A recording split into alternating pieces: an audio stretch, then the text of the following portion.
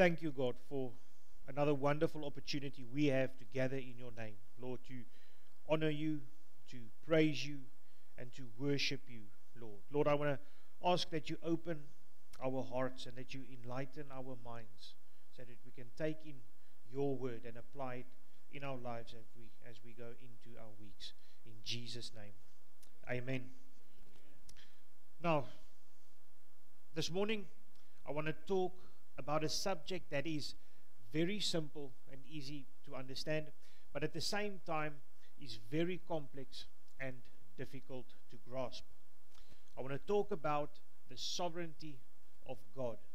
This basically means that I want to talk about God's supreme power and his supreme authority.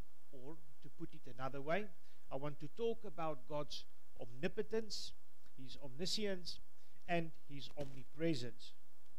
I want to talk about the fact that God is all-powerful, that is all-knowing, that is outside time, is responsible for the creation of everything, and he is in total control of his creation.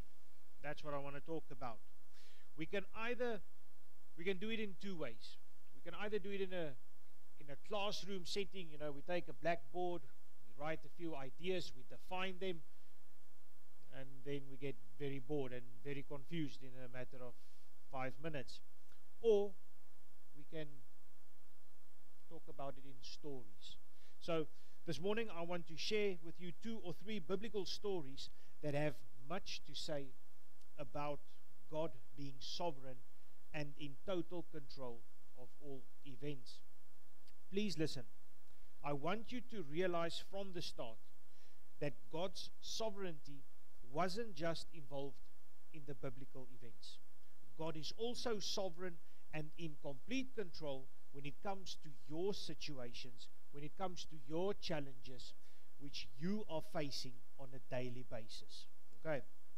Now, the first story I want to share with you concerns the Exodus and how God was actively and clearly showing that he was guiding the lives and situations of his people.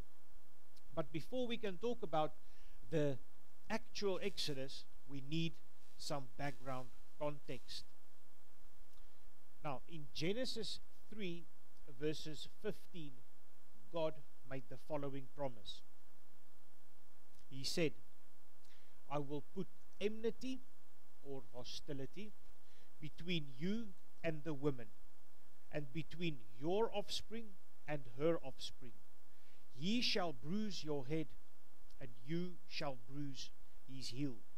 Now, for those of you who don't know, this is the very first messianic prophecy, meaning that it's the very first prophecy concerning Christ, who was to come and conquer over sin and evil.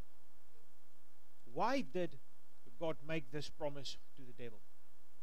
Why did God tell Satan that the seed of the woman, Christ, will destroy him? Because of Satan's rebellion against God, and because of the role Satan played in influencing Adam and Eve to rebel against God and cause God's perfect creation to fall into a state of sinfulness. Now, when we look at Genesis chapter 12, we can really see that God's plan of salvation really is in full effect. What do I mean by this? If we read Genesis chapter 12 verses 1, 2 and 3, we read the following. It says, Now the Lord said to Abraham, Go from your country and your kindred and your father's house to the land that I will show you, and I will make of you a great nation, and I will bless you and make your name great, so that you will be a blessing. I will bless those who bless you, and him who dishonors you I will curse, and in you all the families of the earth shall be blessed. Now, in this passage, we find God choosing a man from Chaldea, Abraham, through which he, God was going to conquer sin and evil. God promised this man, Abraham, that he will become a great nation, that he will be blessed and have a great name, and that he will be a blessing to others. Now, in Genesis chapter 15, we read for a second time about God's promise to Abraham that he will become a great nation and that he will be blessed and have a great name. But here, this very interesting prophecy in Genesis chapter 15, verses 13 up until 16. It says, "Then the Lord said to Abraham, know for certain that your offspring will be sojourners in a land that is not theirs, and will be servants there. And they will be afflicted for 400 years. But I will bring judgment on the nation that they serve, and afterward they shall come out with great possessions. As for you, you shall go to your fathers in peace. You shall be buried in a good old age, and they shall come back here in the 4th generation, for the iniquity of the Amorites is not yet complete." Please remember this. This is going to be quite important now. In Genesis chapter 17, we again read about God promising Abraham that he will become a great nation, that he will be blessed and have a great name, and that he will be a blessing to others. Now, in Genesis chapter 16 and 21, we read about Abraham fathering 2 sons, Ishmael, which was the firstborn, and Isaac. And it was Isaac who inherited the covenant promises God made to Abraham. In Genesis chapter 26, we read about Isaac fathering 2 sons, Esau, the firstborn, and Jacob. And once again, it was Jacob, the secondborn, who received the covenant promises which God made to his grandfather Abraham and to his father Isaac. In Genesis chapter 29 and in chapter 30, we read about Jacob fathering 12 sons, with Joseph being his favorite of them all. This resulted in the rest of Jacob's sons to become jealous of Joseph, and this jealousy reached its climax in Genesis chapter 37 and resulted in Joseph being sold as a servant to traders who ultimately took him to Egypt. Now, God blessed Joseph while he was in Egypt. He blessed him immensely. He took him from being in a position of servanthood, he was a servant, to becoming a prisoner, and God ultimately took him to become the second most powerful man in Egypt. Okay? We read this in chapter 41.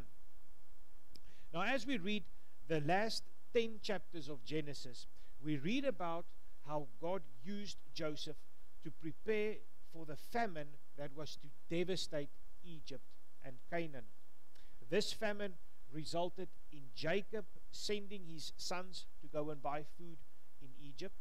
This famine resulted in Joseph reuniting and reconciling with his brothers, and this famine resulted in Jacob's family moving to Egypt.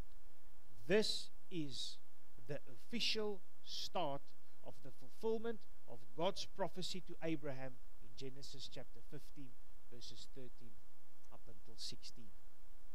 Also, please hear this remarkable statement by Joseph in Genesis 50, verses 20. He says, "As for you," this is now Joseph speaking to his brothers, "as for you, you meant evil against me, but God meant it for good, to bring it about that many people should be kept alive as they are today."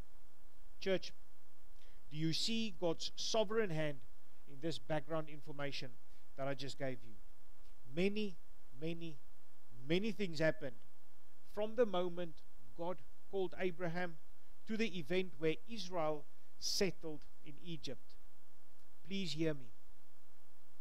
God was in total control of everything that happened, from the events of Abraham to the events of Joseph. Now, let's skip approximately 400 years. The prophecy about Abraham's family living as slaves and an oppressed people has finally been fulfilled. After the death of Joseph and the Egyptian rulers who looked favorably on the Hebrew people, things changed, and the Hebrew people were utilized as slave labor.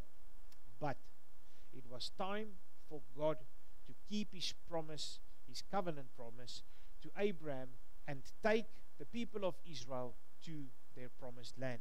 It was time for God to judge the Egyptians, the nation that oppressed the Hebrews. It was time for God to judge the Amorites, the inhabitants of Canaan, because their iniquity has also reached its climax. The first few chapters of Exodus paints a very bleak picture. The Egyptians were intimidated by the ever-growing population of the Hebrew people. The Egyptians feared an uprising, and this resulted in the order to murder every male Hebrew baby that was to be born. But this slaughtering of the Hebrew baby boys provided God with the opportunity to place a certain Hebrew baby with the name of Moses in the care of Egyptian royalty. Why? To educate him in reading and writing, to educate him in history, to educate him in the Egyptian religious system. Why?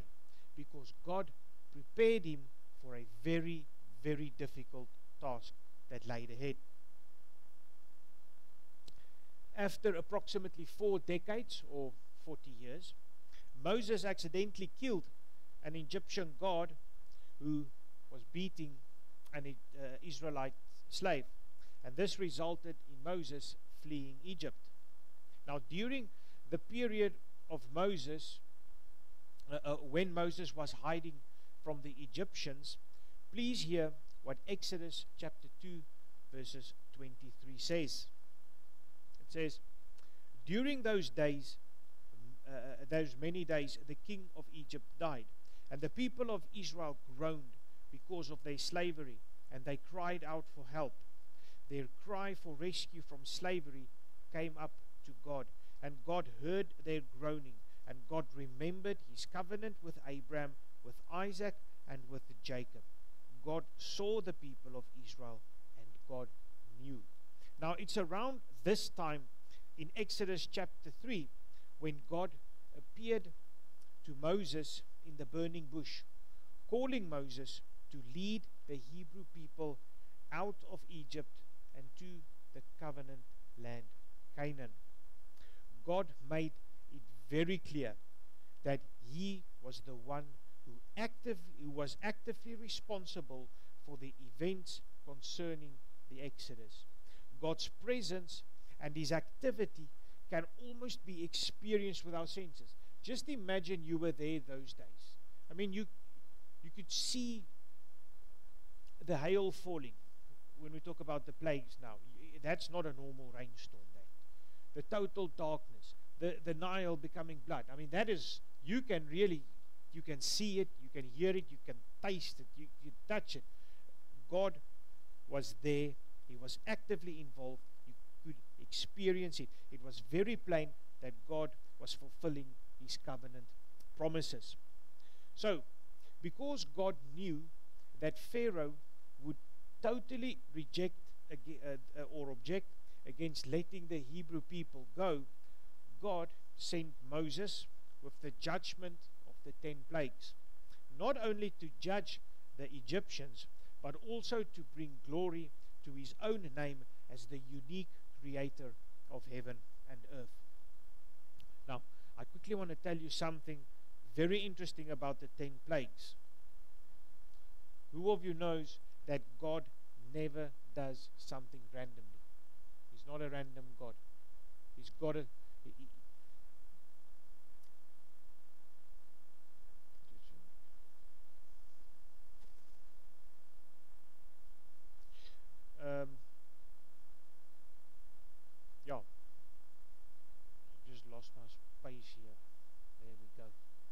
Okay, so I said that God knew Pharaoh would be totally against letting the Hebrew people go, and God sent Moses to judge the Egyptians with the 10 plagues. He did not only judge the Egyptians, but he was also bringing glory to his own name. Now, like I said, God never does something randomly. He has a reason for everything he does, even when smashing the Egyptians with the plagues.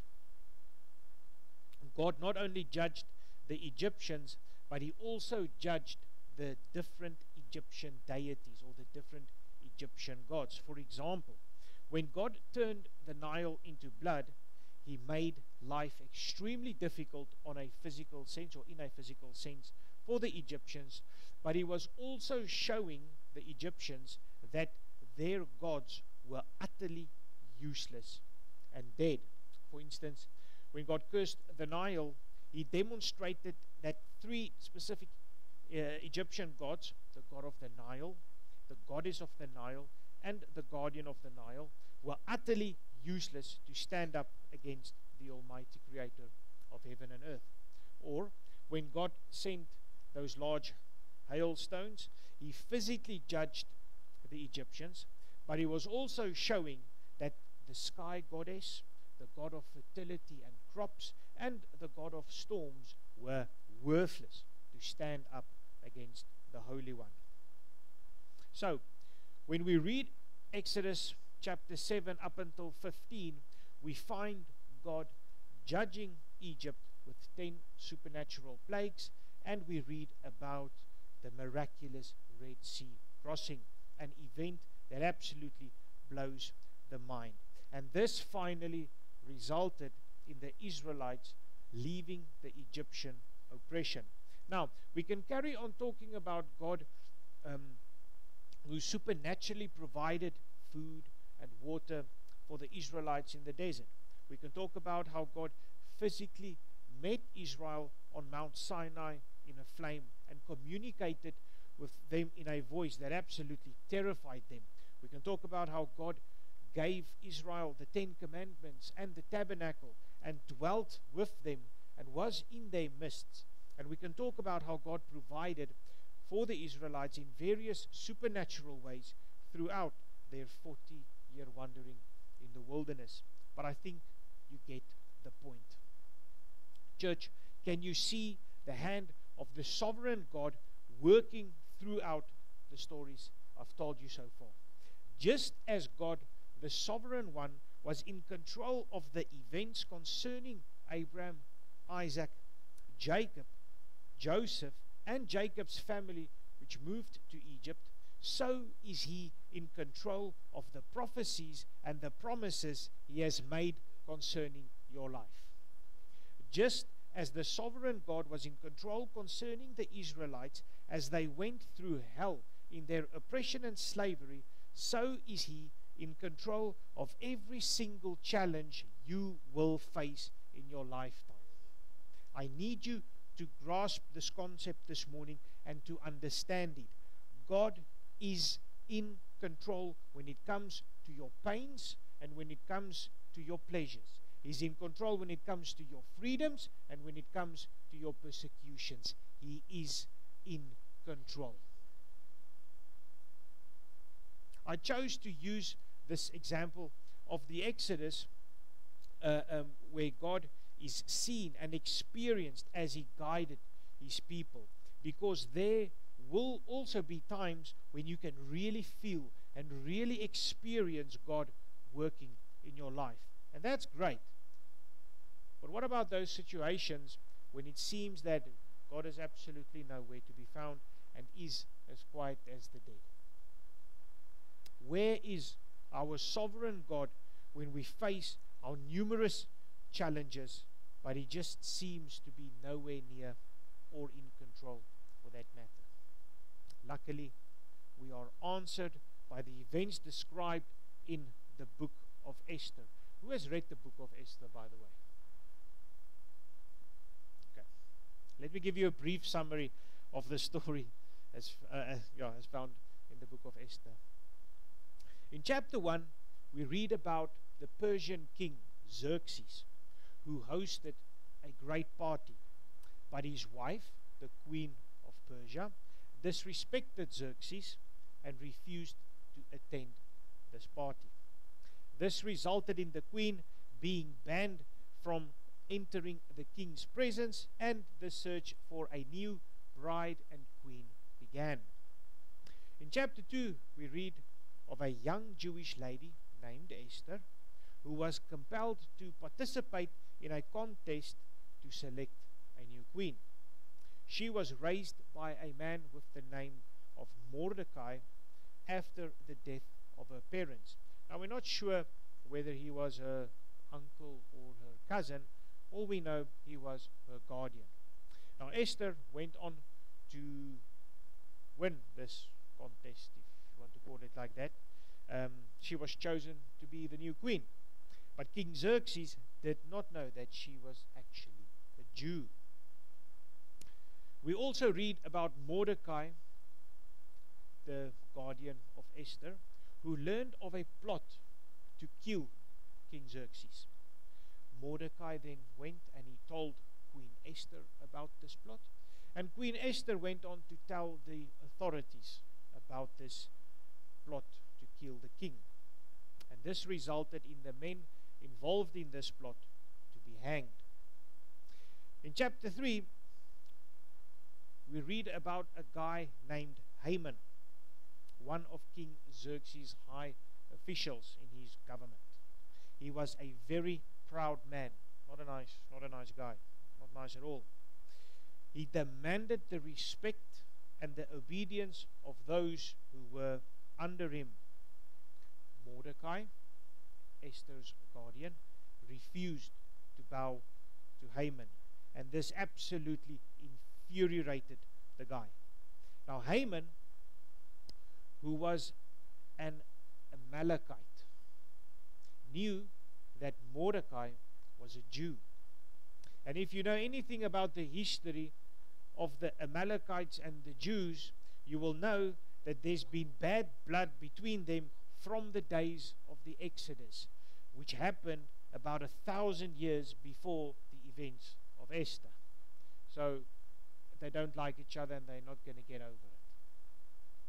Haman actually went and he convinced Xerxes to pass a law calling for the destruction of the Jewish people.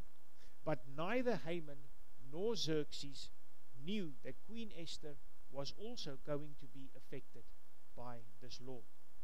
In chapter 4, we read that Mordecai and the Jews began to mourn and they fasted because of this coming genocide.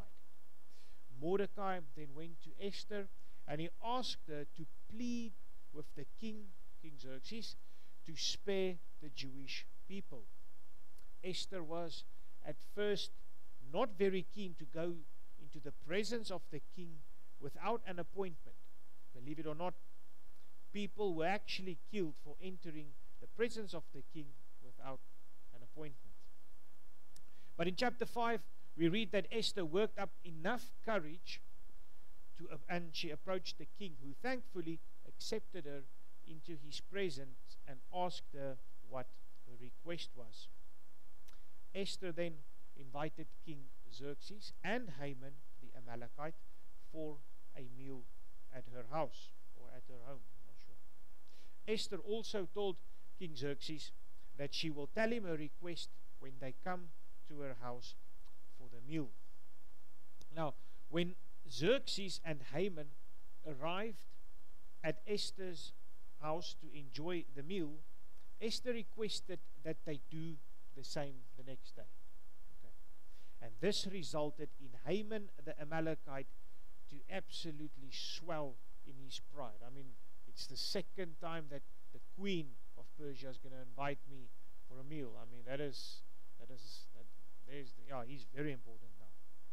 Now we also read about Haman, who once again met Mordecai in the streets. And again, Mordecai refused to bow to Haman. Haman could not contain his fury. He could not wait for the date according to that decree to murder the Jews, to kill Mordecai. And this resulted in Haman building special gallows so that he can hang Mordecai the next day. Now in chapter 6, we read that King Xerxes could not sleep that very same night that Haman was busy building his gallows. And he requested that someone read to him about the recent events that happened in his kingdom.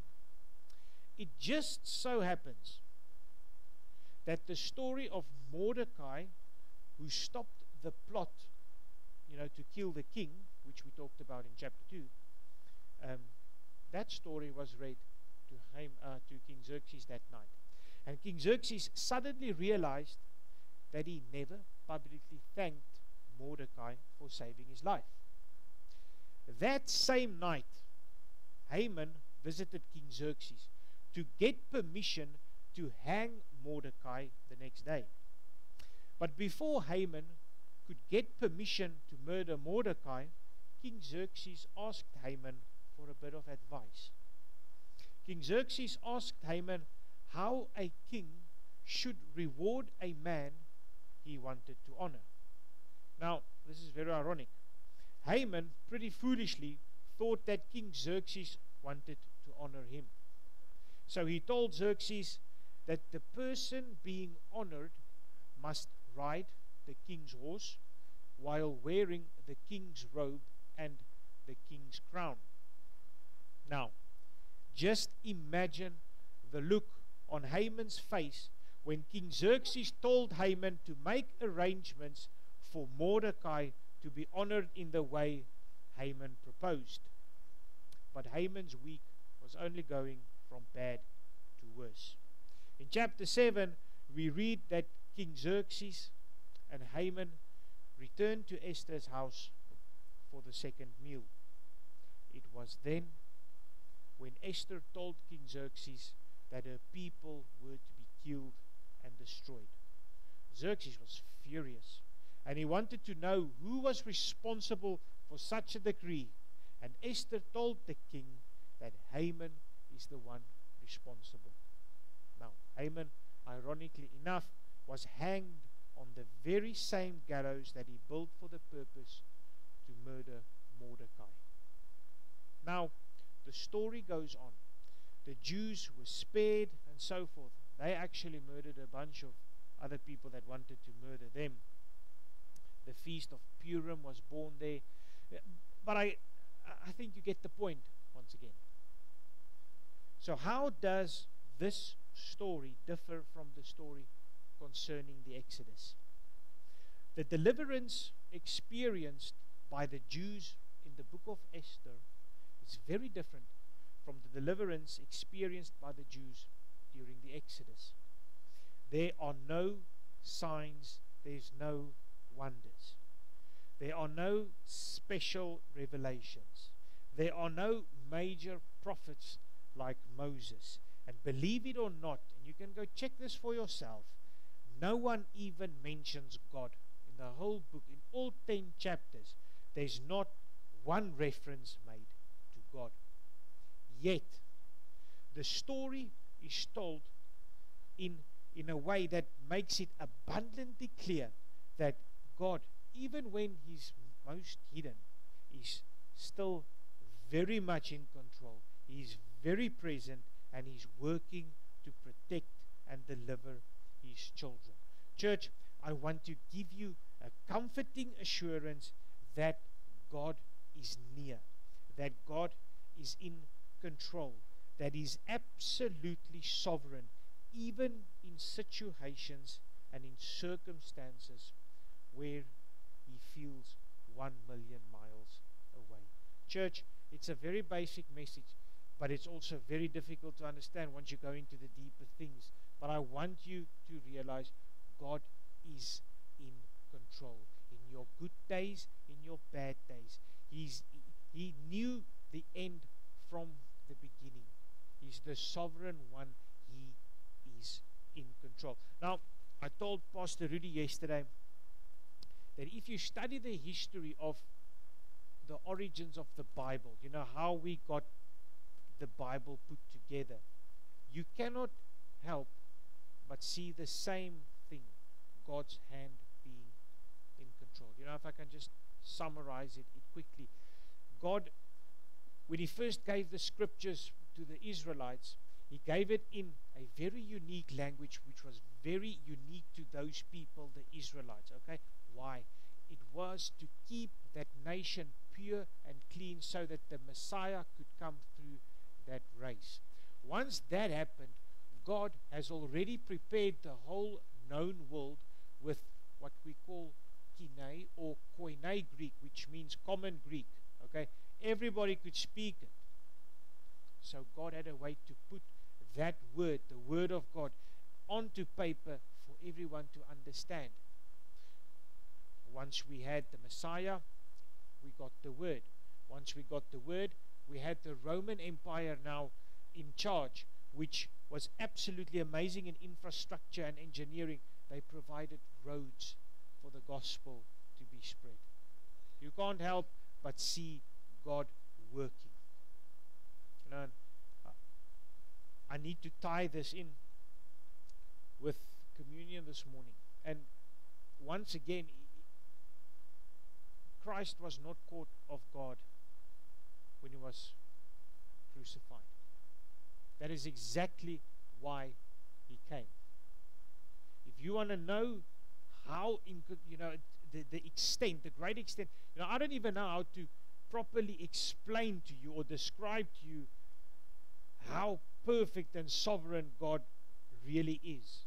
He's the one who grew the tree on which they nailed Him. He's the one who guided and who protected from infancy the same people who crucified Him. He came here for one purpose, and that was to be nailed on the cross for you, for me, to conquer evil and to conquer sin. Pastor Rudy, can I ask for your help?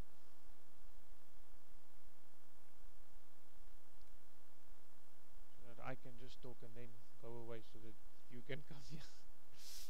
When we read Matthew 26, starting from starting from 26, we read about Christ during the Last Supper breaking the bread and pouring the wine in a cup. And I really want you this morning, I can't see Pastor Rudy now. Did he break bread? Okay. I want you to take your bread this morning, and as you eat the flesh of Christ, symbolized by the bread, really think back to that moment 2,000 years ago. Think about the dust. Feel it on your feet. Smell the smells. Feel the heat. Hear the shouting of people being executed. That is your Lord and your Savior being ripped apart for you.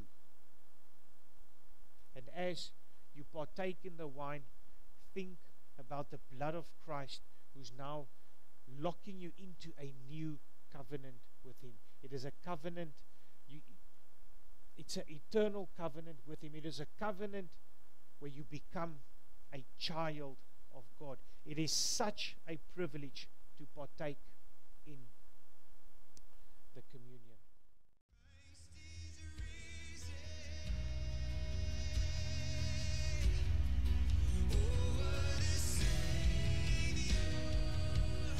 Amen. While this music is playing softly, I just want us to stand quickly, and we can end off with prayer. Just to stand in this presence. Heavenly Father, thank you. Thank you for this table, Lord. Lord, thank you that we can just come to your table and bow down before you, Father, just to know, Lord, like Andre explained, Father, that we can just smell, Father, and feel the emotions that day that you had to go through, just to be in that atmosphere. Father, must have been just so sad. But Father, in that sadness and in that hurt and all those pain, Father, came deliverance for us. Lord, we are so grateful. We are so thankful for what you have done. Father, because without you, we would have been lost. We would have been sheep wandering in the wilderness, not knowing where to go, where to turn to. And the enemy will just pick us off and devour us, Lord. But you stick beside us, Father. Lord, we are your children, we are your sheep, Father, and we are so grateful that you are keeping your eye over us, because we know and we have heard in confirmation this morning that you are in control. No matter what, no matter how, no matter when, Father, your hand is in control. Father, and at the end line, you are sitting there waiting for us. You're waiting for us with a smile. Lord, it all depends on how we are going to make our decisions. Are we going to decide to walk towards you or away from you? But Lord, thank you. Lord, thank you that we can just know that you are in control. You are the foundation. You are the start and the finish. Father, no matter where we go, you will be there with us. Lord, I ask while we are standing here, Lord, I just want to pray for this congregation, for this English service. Father, you will bless them, Father. That the Holy Spirit will fill them. Lord, that their spirits will be filled with living water, Father. Father, they will know and realize and mend it in their hearts that you are in control. No matter how chaotic their lives might be, no matter how many chaos and lies and negativity might be spread into their lives, Father, we come and we cancel that in the name of Jesus Christ, Father. And we know, Lord, and we heard this morning, no matter what circumstances we are going through, what character building we are going through, Father, you are in control. And you are molding us with your precious, pure, wonderful hands. Lord, I ask that you will bless this congregation with wisdom, Father, and with the godly action, Father. They won't just be stuck in their seats, but they will go out and minister the gospel of Jesus Christ. Like Andrew said, Father, you put some peoples and some races in charge so that there can be roads built and stuff be done and social media and all those things, Father, so that we can have it easier into spreading your gospel. And Lord, so that we can take that onto us, so that we can make the time and effort to use it, Father, to spread your word. There's no more excuses, no more ways to run away, no more excuses to think out. Lord, you are in control. The ball is in our court, Father. Father, we're going to use it for your heavenly works, Father. Lord, thank you. Thank you for what you are doing. Lord, may you bless this church, Father, with health, Father. You will keep them safe. And when they go out of this church, that they will live according to your word in Matthew 28, Father, and make disciples.